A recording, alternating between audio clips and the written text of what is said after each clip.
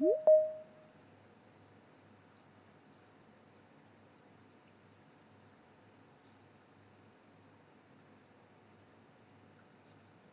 Orko.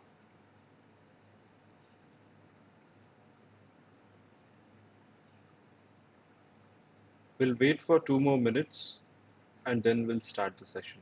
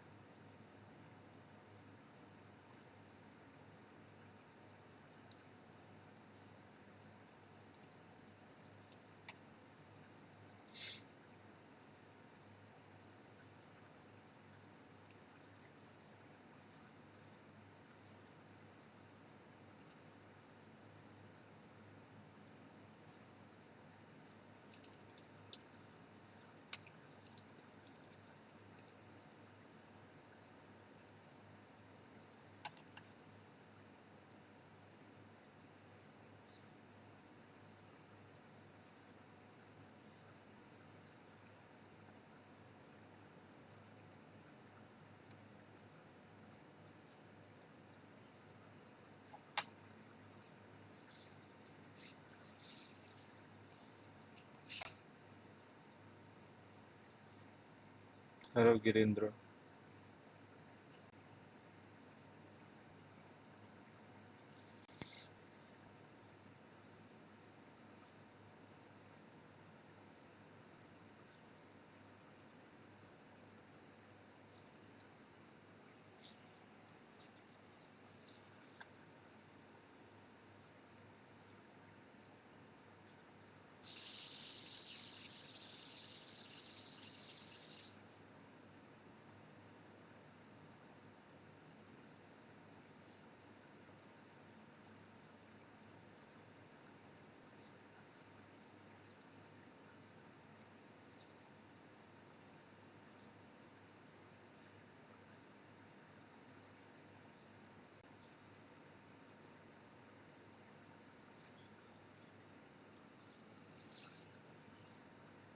All right, let's start the session.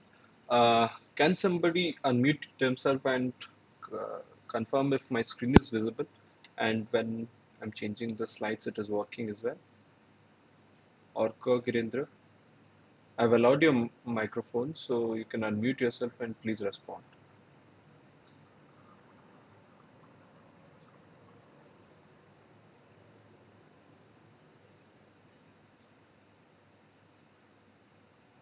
You can also use the meeting chat to respond or just let me know somehow. Yes, my screen is visible.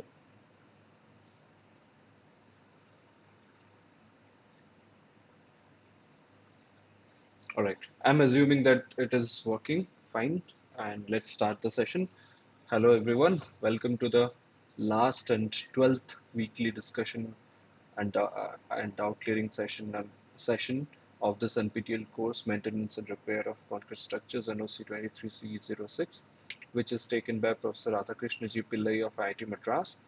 I am Ashirvad Satpathy. I am a PMRF research scholar at IIT Delhi, and I am also the officially assigned teaching assistant for this NPTEL course. What I do is I generally take these weekly discussion sessions where we discuss the problems that have been given to you in the weekly assignments, and also we take the doubts that you might be having regarding some of the lectures of the previous weeks. There is another officially assigned TA to this session. His name is Umesh, and he takes his sessions on Fridays from 7 to 9 p.m. and I take my sessions on Saturdays from 6 to 8 p.m. I've also pasted the link of the previous week's session, the YouTube link of that session in the meeting chat, and The link of the slides that I had used in the previous session is also pasted in the link chat. In the meeting chat, you can check it out if you want, right? In today's session, we'll be discussing the week 12 assignment 12 problems, and this week 12 lectures were regarding the service life estimation of different structures or structural elements, and the parameters, the input parameters that are in the modeling requirements that we need in order to assess the service life or corrosion free life of different structures. And these problems are more or less related to that. And then we'll be taking some of the doubts that you might be having regarding these lectures or any of the previous week's lectures, right? The first question was, uh, residual corrosion-free service life of a structure can be estimated by adding the corrosion initiation years and the age of the structure. Is it a true or a false statement? Yes, can somebody answer to this question? Okay. Since nobody is here and we have to continue the session, okay, I'll be discussing this question. So this is actually a false statement because we know that, let's say this is the graph, this is the damage level, and this is the time elapsed. The mechanism of corrosion is works like this. So from this period till there is no damage at all, this time, this phase is known as the corrosion free phase.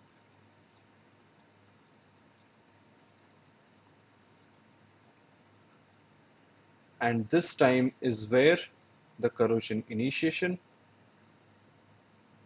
happens. So this is the corrosion initiation time, and then this is the propagation phase. So during the corrosion initiation phase, there is no corrosion at all. This is the corrosion propagation phase.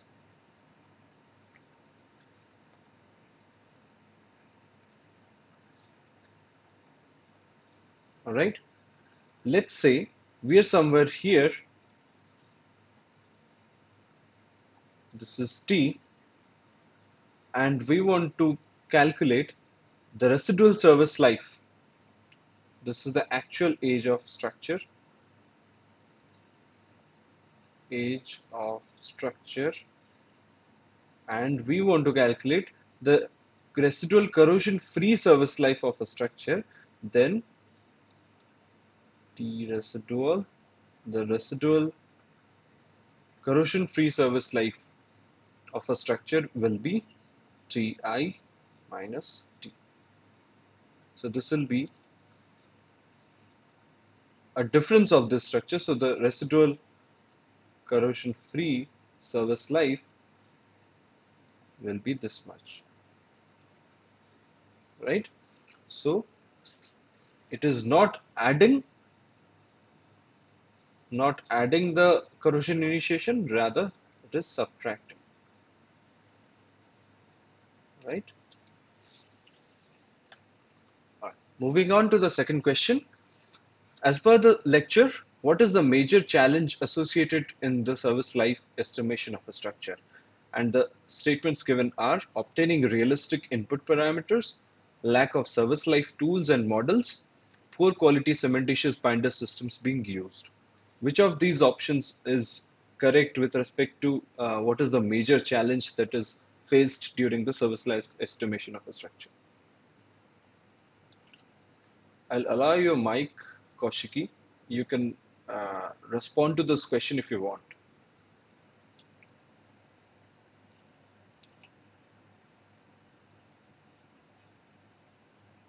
Yes, do you want to respond? Do you want to try?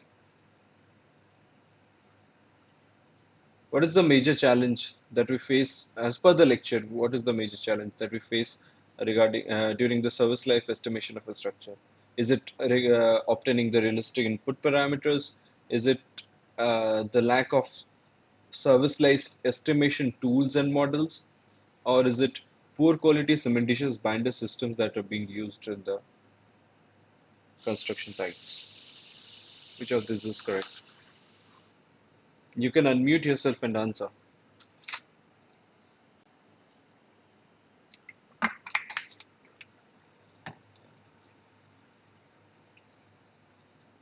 All right. The answer to this question is obtaining realistic input parameters. So we know that there are a lot of service life tools and models already available. Like one is a very reputed tool or a very popular tool that we use for service life estimation, and that is Life 365. I'll show an example in the question number 6 how do we use that tool, and then uh, there is there are other tools as well. Like in the lecture, there are a lot of tools that have been discussed and other models that have been developed recently to calculate the service life of a given structure. Again, poor quality cementitious binder systems being used has nothing to do with estimation of the structure. So, so nothing related to estimation of service life. I mean, when we use poor quality materials, of course, it will reduce the service life that is from what it is expected. But using poor quality materials in site doesn't is no way connected to the estimation of service life of a structure. So this is not the answer. The correct answer actually is obtaining realistic input parameters, as in what is the surface chloride concentration at a given area location, surface chloride concentration of a given location, time to reach maximum threshold, estimation of chloride threshold,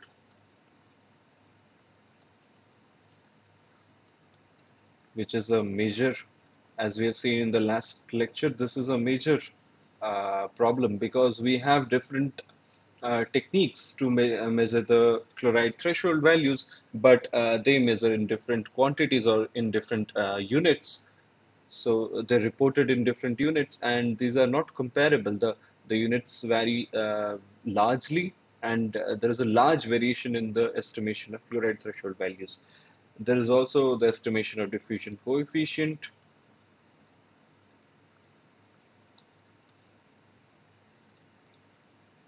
So this is regarding chloride.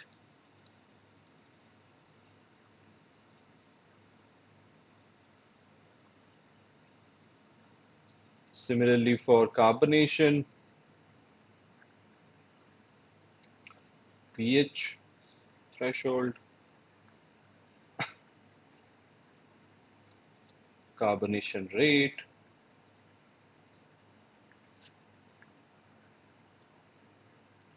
diurnal variations,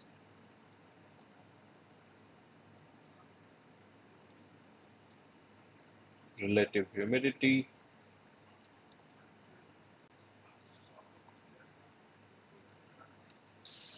and the common property is the cementitious matrix, the properties of the cementitious matrix itself, and how it relates to the carbonation and the chloride induced corrosion is still being researched. So this is common to both, and there is exposure to sunlight. So all of these environmental conditions as well as uh, other factors control the estimation of a service life of a given structure, and obtaining these input parameters is prime importance to have an accurate estimation of the service life. However, obtaining these parameters is very difficult, and we require, as discussed in the last few lectures as well, we require standardized techniques which are reliable and have a good correlation with the experimental data, so that all the whole research fraternity can use these techniques and produce results and data, so that we understand these mechanisms in a better way and carry out better service life estimation of structures. All right. Moving on to the third question. The binding capacity of admixed chlorides is dependent on which of these factors? Type of cementitious binder used, the binder replacement level, type of coarse aggregates used, water to cement ratio. Which of these factors affect the chloride binding capacity? All right, Dr. Satish is yes. I'll allow your mic, Dr. Satish. Just give me a moment.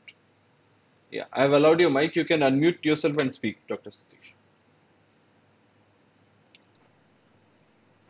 Am I audible? Yeah, you're audible now.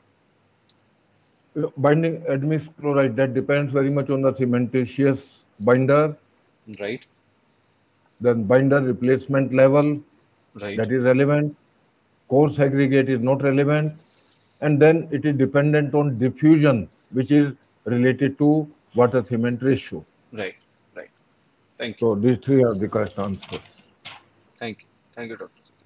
Yes. So, what is the type of binder that is being used will affect the binding capacity of admixed chlorides. And before going to discuss all these options, let's know what is binding capacity of admixed chlorides. Whenever there is chlorides that are admixed chlorides, is in during the time of mixing or production of the concrete, there might be chlorides that are admixed in the mixing water due to the salts present in the water.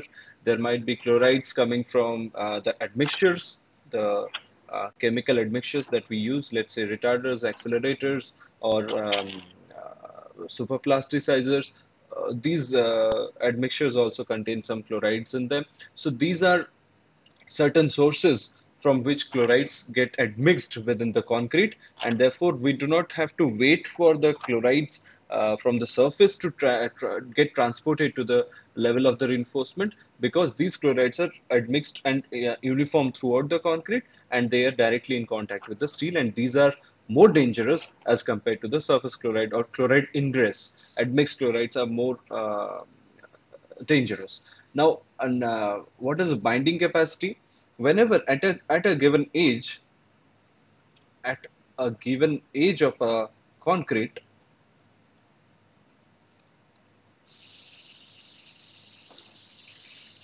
there are three types of chlorides that are two basic types of chlorides that are available.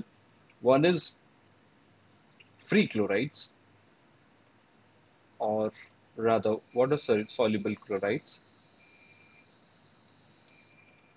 and then there is bound chlorides. uh, Complexes, polynuclear complexes are formed with cations such as,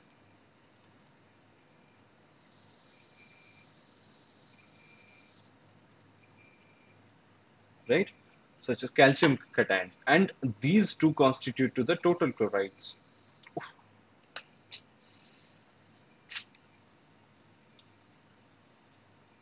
Okay, I'll write it again.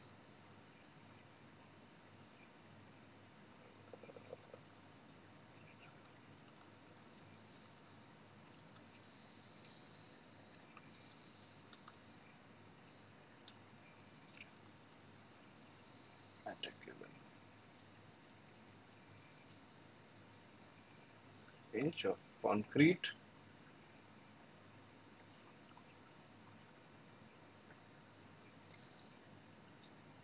there is free chlorides,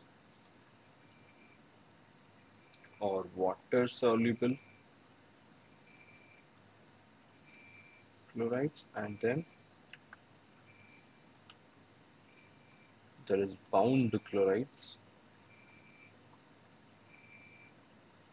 which form complexes with cations such as,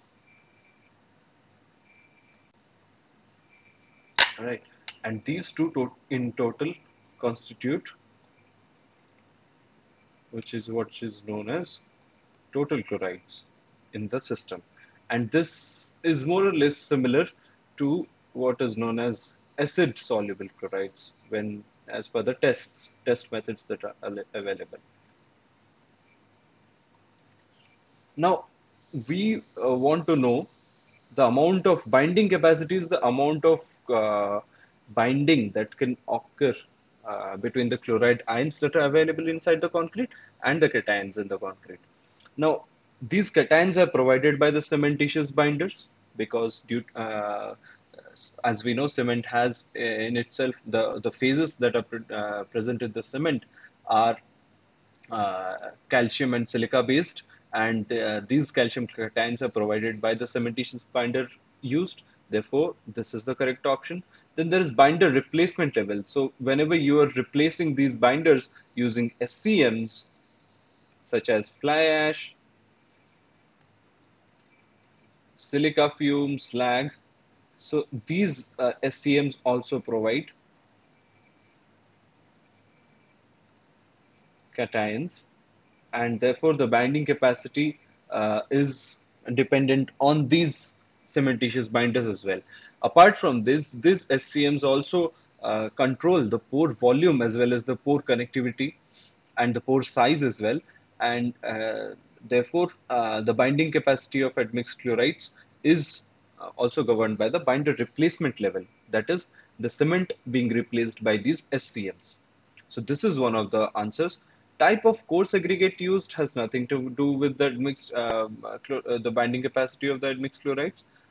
And then there is water to cement ratio. Yes, this is also an answer because as Dr. Satish has mentioned, if water to binder ratio also water to binder or water to cement ratio also controls the void volume, that is the pore volume, and the pore sizes as well. And depending on that, um, also water to cement ratio controls the degree of hydration at any given age, and therefore these all factors will contribute to the binding capacity of the admixed chlorides. Diffusion coefficient, yes, if it would have been a case of surface chlorides or chloride ingress, then of course since water to cement ratio and all these factors govern the pores and the pore connectivity and the pore volume, pore size, everything. Therefore, the transport of the chloride ions from the surface to the core of the concrete will also be governed by these factors. So that indirectly the diffusion coefficient will also be governed. So these three are the correct answers to this question. Also, we know that the binding capacity, apart from these three factors, there are several other factors. The one of the major factors is also the chloride concentration itself. We know that if depending on the chloride concentration, of the admixed chlorides, that will also affect the binding capacity. Apart from these other factors, and there are several other factors as well. Anyway, moving on to the fourth question. The chloride threshold values reported in the literature vary because of the use of different ways of representation, that is, free or water soluble chlorides, total or acid soluble chlorides, and chloride to hydroxyl ions ratio. State the comparative variability among these values reported. Which of these values is higher as compared to the other values? Free chloride greater than total chloride greater than Cl to OH ratio, total chloride greater than free chloride greater than Cl to OH ratio, Cl to OH ratio greater than free chloride greater than total chloride, Cl to OH ratio greater than total chloride greater than free chloride. Which of these answers is correct?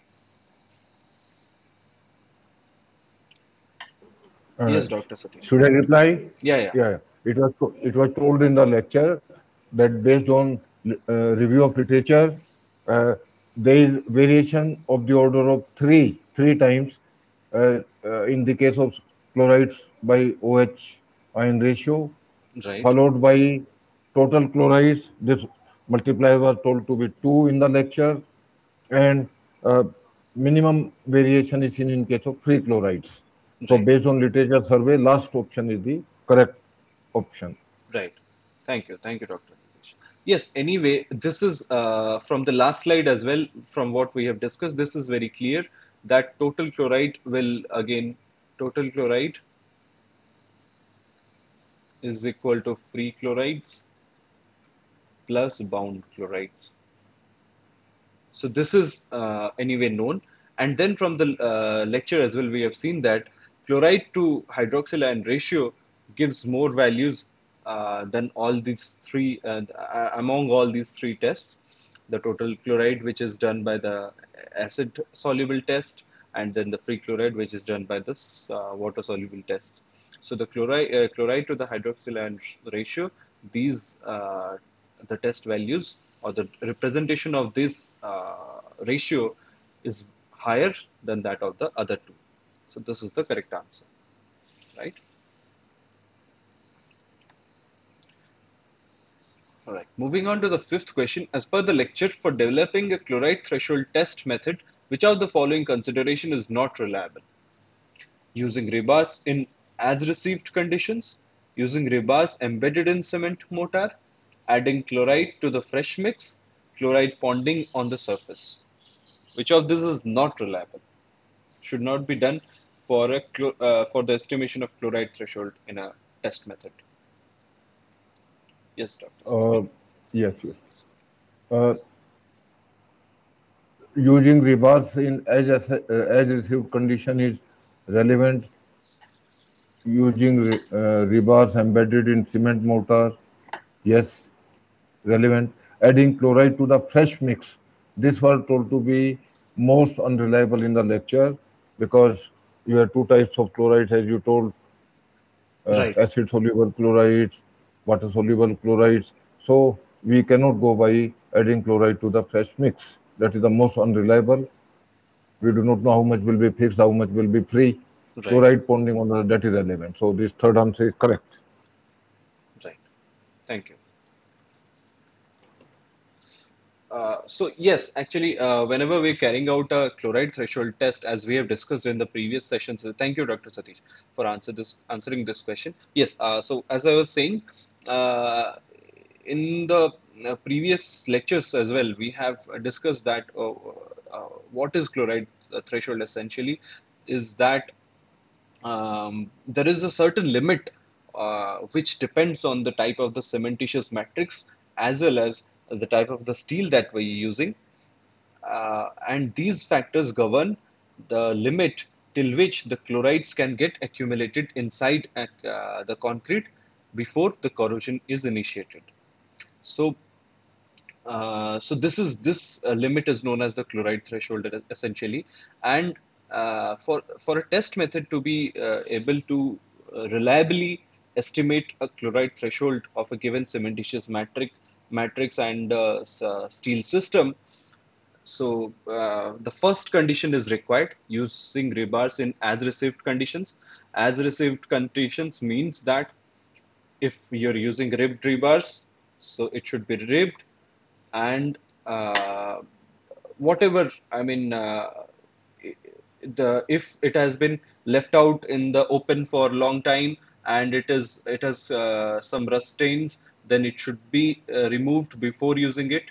So it should be in as received condition in the original condition before casting it into a concrete element for the test. Then using rebars embedded in cement mortar, yes, it has. We have to make a reinforced concrete element for the test, so that we'll be able to estimate the chloride threshold and its the interaction of the chlorides with the reinforcing bar.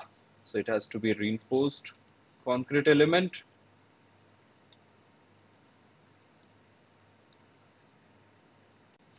Adding chloride to the fresh mix, no, because this is again this will give us the case of admixed chloride. When we are adding chlorides or to the concrete element itself, the chlorides get uniformly distributed in the mix and will not be able to estimate, because with the passage of age and from the day starting days, will there will be chloride present inside the matrix, and as the hydration is progressing, uh, these chlorides will interact with the hydration products, and they will form complexes. There will be bound and free chlorides, and the variability of these bound and free chlorides cannot be reliably used as input parameters to estimate the chloride threshold.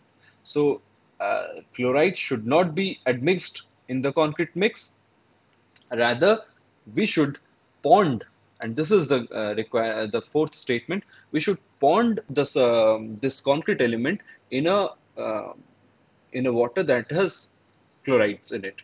So the ponding water or the curing water should have chlorides in it, so that we are providing a sufficient or a known amount of surface chloride concentration, and we are trying to estimate what is the chloride threshold of a given type of a concrete, that of a given type of a reinforced concrete element.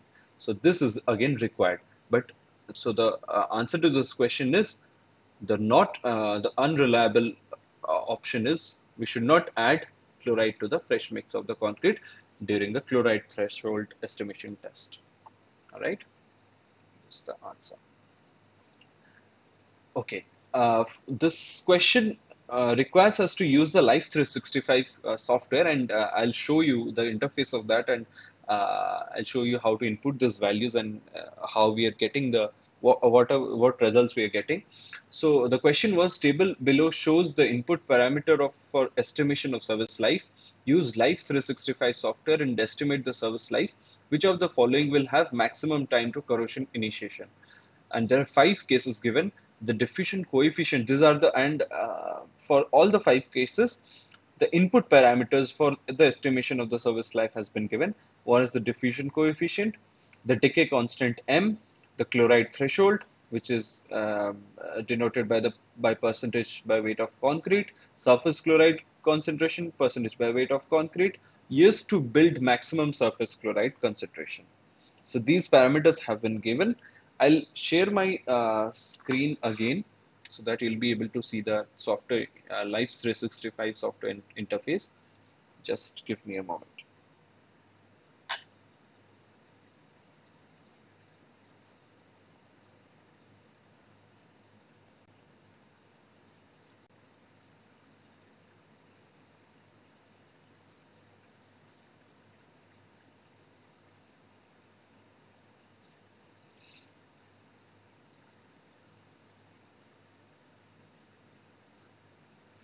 All right. I hope my screen is visible. The Live 365 software interface is visible. Yes, yes. Okay.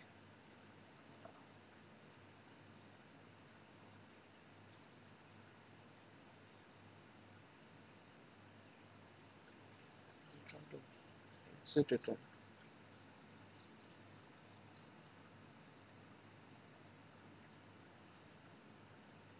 Yeah. So when you open the Live 365 software, this is the home page of that software or the interface, and I've already created a project of this question for the assessment. So these are the details of the project that you want to mention for while calculation, and then for the type of structure, since we have to find a comparative overview of the service life estimation, so we are not concerned with the dimensions or the type of structure and the structural design aspects. So I have taken these as a slabs and wall element. The options given are square column beams element, which will be 2D. The slabs and wall elements are 1D, as in the thickness is not considered, only we are going for the length of the element. And there is circular columns, which is again a 2D element. I have taken 1D elements, and the thickness and reinforced depth and area, everything I have left as it is. So This will be constant for all the cases A, B, C, D, E. And then I have defined 5 cases. When you move to the next tab, that is exposure tab, you can use either the defaults, which is New York. I mean, the locations are all United States, from United States. So I just wanted, and we have been given with uh,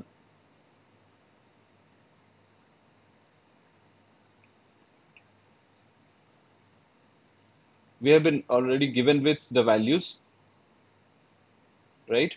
So we'll go for manual setting of the values, and we know that the maximum concentration for all the cases has been given. The surface chloride concentration has been given 0.08% by weight of concrete, so I have mentioned that. Then uh, years to build to maximum surface concentration has been given 7.4. I have mentioned that. Then we move to the next tab, that is the concrete mixtures tab, wherein we define the other factors, that is diffusion coefficient, chloride threshold.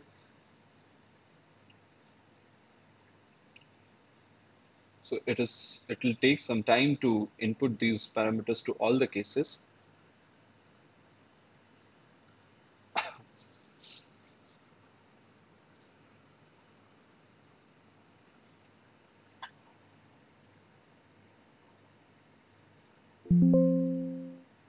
Right.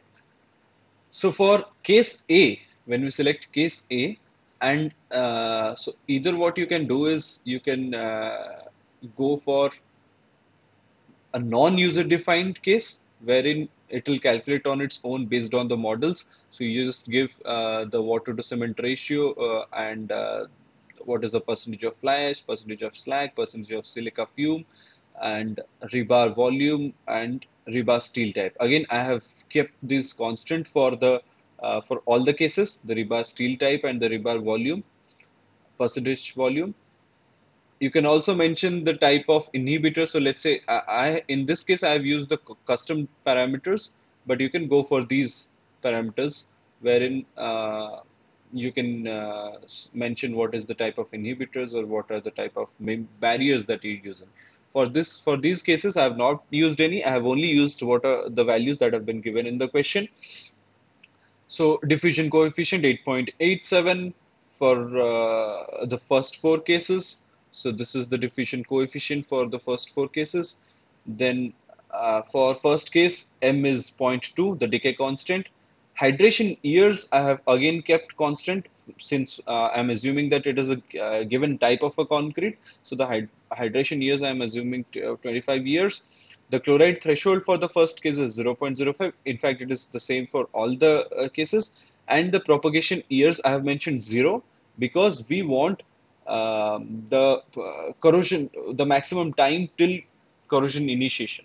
So the propagation has to be 0, so that we'll get the time till corrosion initiation alone. And then I have to calculate the service life. So for the first case A, the service life comes as 9.4 years. Similarly, I have carried out all the other cases as well, and you can see that for the first case it is 9.4 years, the service life till initiation phase. Then for the second case it is 66.7 years. The third case it is 34.4 years, and the fourth case it is 46.4, and for the last case, that is case E, it is 88.4 years. So the maximum time till corrosion initiation is for the case E.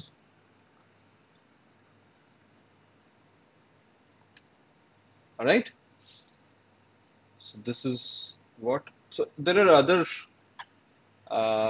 tabs as well wherein you can calculate the cost. So you can define the cost per cubic meter of concrete and rebar cost, inhibitor cost, all the cost, and what is the cost of construction as well as repair. Repair, there is construction cost, there is repair cost, and based on that, it'll the software will give you the life cycle cost.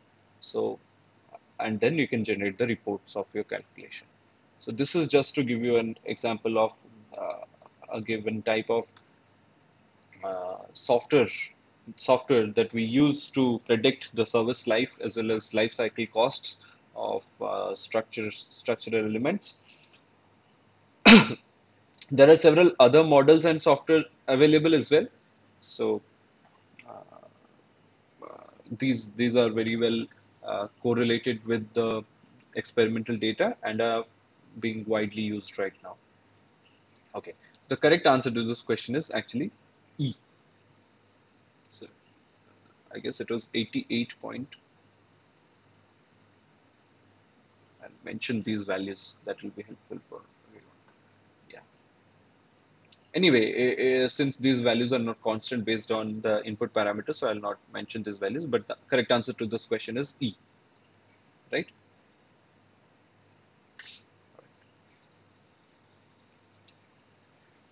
And coming to the last question, question number 7. For a building in Kerala, corrosion signs, that is rust stains, cracks on concrete surface, etc., were visible within 2 years of after construction. As a part of condition assessment, concrete cores were obtained. A typical chloride profile from concrete core is shown below. From the chloride profile obtained, what can be the reason for premature corrosion within 2 years of rebars in the building? High diffusion coefficient of concrete, premixed chloride during construction, surface chloride concentration is high and delay constant is low, severe exposure condition, which could be the governing factor for this type of a premature corrosion, and why? Yes? I would like to Yeah, Dr. Sush. respond. Yeah, go ahead. You see, the figure shows that it is almost constant chloride concentration level throughout from the beginning. Right, So, uh, within 2 years, this chloride level was shown to be more than 0.25%, and it is constant throughout. It right, means this chloride was present in the beginning itself. So, the third answer, surface chloride concentration is high. Yes, that is high, and delay constant is low. You know, this appears to be the correct answer. Diffusion coefficient, etc., come in picture if it's a case of variation. right, Here we don't see any variation; it is right, constant. right, Premix chloride yeah, during construction, yes. Surface chloride concentration is high and delay. So premix chloride concentration during construction. In the beginning itself, it had been added. So second answer is correct. right. Thank you. Surface chloride concentration is high and delay. So the delay, etc., comes in picture if we see some variation. There is no variation here. Right, And severe exposure condition that is existing from the beginning itself is Kerala near seashore, etc. So second answer appears to be correct. right. Thank you. Thank you, Dr. Satish. So first of all, we know that there are signs of corrosion that is being seen in this building, and this building is in Kerala. So we are assuming that it is near by the coast and it has sufficient source of and sufficient concentration of chlorides in the air or through other means as well. But the problem is within 2 years of construction, just within 2 years of construction, and we are assuming that at least it is designed for 50 years or like 30 years or 50 years that the building has been designed, and just within 2 years of construction, it is showing signs of corrosion. So based on this assumption, based on this given factor, we can say that the corrosion rate is very fast, and this has to be a case of premixed chloride. This is the first sign that this has to be case of admixed chlorides, because even if let's say there is severe exposure to there is severe exposure condition and there is the surface chloride concentration is very high, and the diffusion coefficient is also high, but the diffusion rate is also very high. But as per and the experience and as per the history of all the deterioration of large structures or the damage and failure of structures due to chloride-induced corrosion, we have seen that these processes, if it is a case of chloride ingress, then these processes tend to take time, at least till, I mean, around 10 years, 15 years. They might take some time to corrode the reinforcing steel. But if it is a case of admixed chlorides, the corrosion happens very fast. Then coming to the test results from the concrete cores that have been taken from the structure, and the chloride profile has been drawn, and we can see, as Dr. Satish also mentioned, that the chloride concentration is more or less constant throughout throughout the depth of the test specimen. Let's say this is a concrete core that has been taken out, and we can see that from this, let's say this is the exposed surface. What this figure means is that the chloride concentration is same till at least 20 mm. So, or you can see it other way around.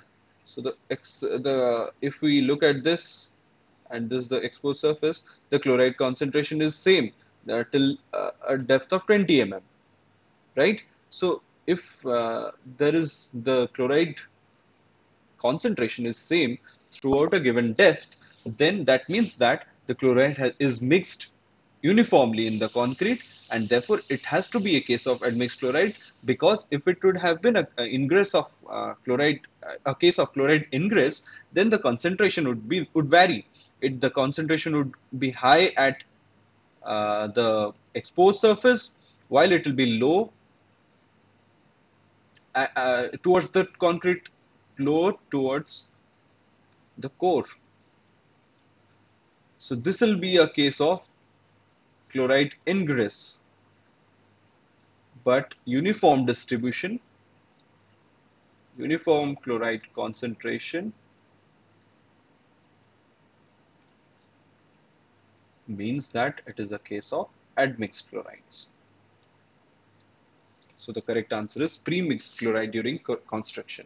High diffusion coefficient, yes, these factors also contribute, but first of all, these take time, and second, even if there is a high diffusion coefficient of the concrete, the chloride concentration would vary, would show some variation, and would won't be constant throughout a given depth.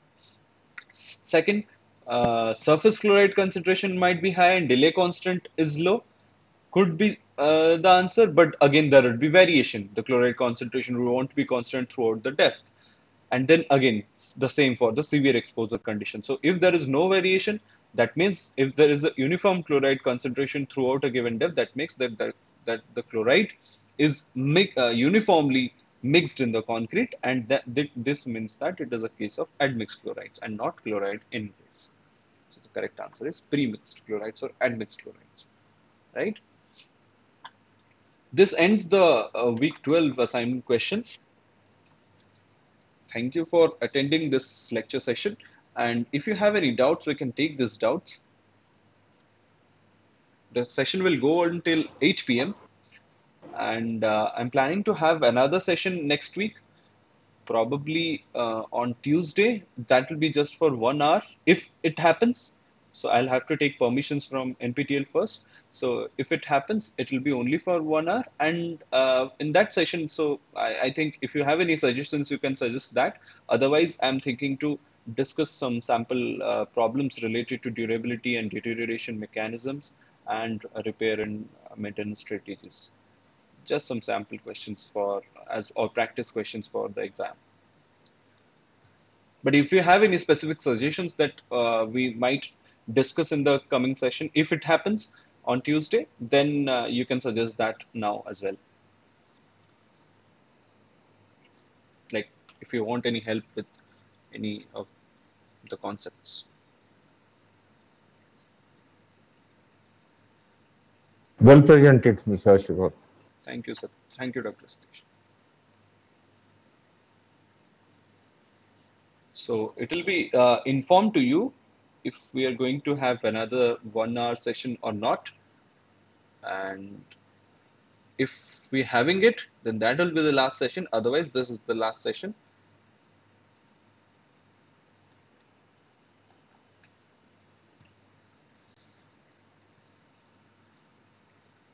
If you have any doubts, we can discuss it now. The session will go on till 8 p.m. Thank you.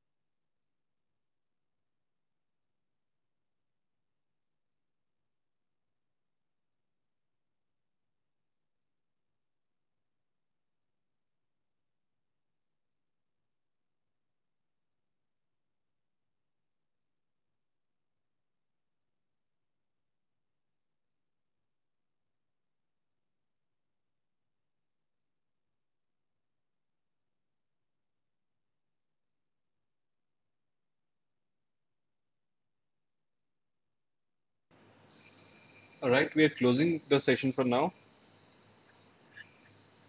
Thank you.